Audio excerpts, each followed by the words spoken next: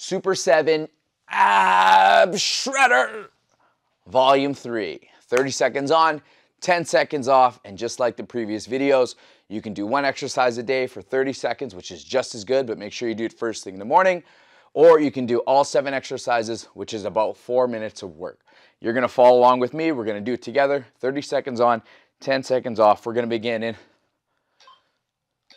laying on your back, feet up, stamp that ceiling. So in the previous video, I talked about doing that leg lower kick up. Now, I like this exercise again because it's working a different part of the abs. We're working into the pelvis.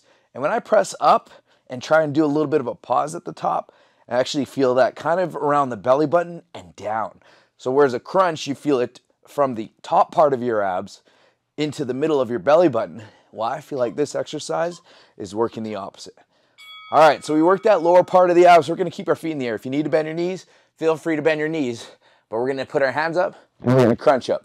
Now, I don't want you to just be crunching small. Yes, that kind of burns, but I want you to get full range of motion, and I want you to try to reset those shoulders every single time. You don't have to rush through this exercise.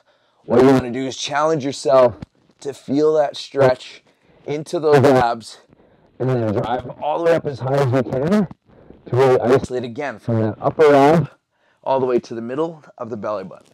Upper ab to the middle of the belly button. Good.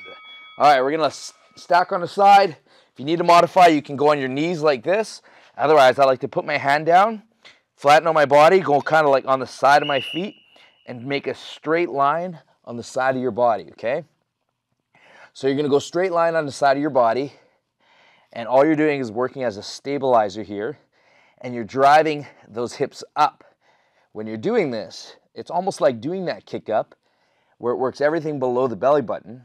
But the nice thing about this is it's working the sides, so your obliques. So this is gonna give you a trimmer waistline. And we're gonna go to the other side. Good, other side.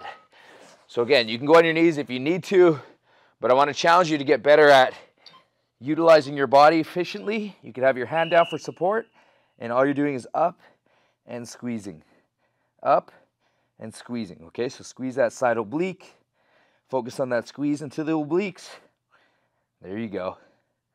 That's it. Now drive it up. And again, we're working on the muscles that just sit above the hip bones and below your ribs, okay? Below your ribs, called your obliques. 8 seconds. Keep squeezing. Keep squeezing.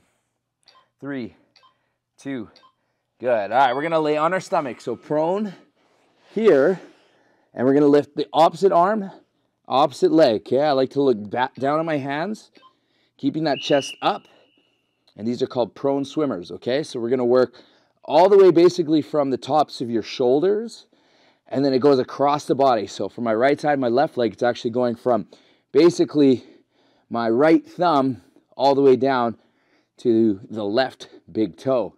And so it's working like an X in your low back, okay? But also in your upper back and your glutes and your hamstrings, because they're working all together at once. Good. All right, so from here, we're gonna lay on our back and we're gonna lay flat, okay? So modification, just let your body rest, coming across body, but otherwise, you wanna challenge yourself. We're gonna get up there and we're gonna touch one foot at a time. Now, for me personally, I like to go nice and slow, in control, coming across that body and touching the toes, okay? Touching the toes. So reaching across, get up onto that tailbone and touch 1 foot at a time. 1 foot at a time. Working those obliques. You're also working the abs and the hip flexors. One more. All right, now, last one here. Put your thumbs underneath your tailbone. Legs are gonna go up. Modification, if you have a bad back, just bend the knees. But otherwise, we're gonna work on a leg lower because we're gonna stretch out that low ab. So nice and controlled. So I usually go about 2 to 3 seconds on the way down, and then about 1 to 2 seconds on the way up. Feel that stretch as you go down, and then engage the core as you go up. Make sure you have no pain in your back. Minimize the amount of arching that's happening in your back. If your back is extremely arched, don't go down the entire way. Just go down enough to feel that stretch. Drive it up. So slow down, drive it up, give me one more. Boom. There you go, baby. 7 days, shredding, volume 3, 30 seconds on, 10 seconds off.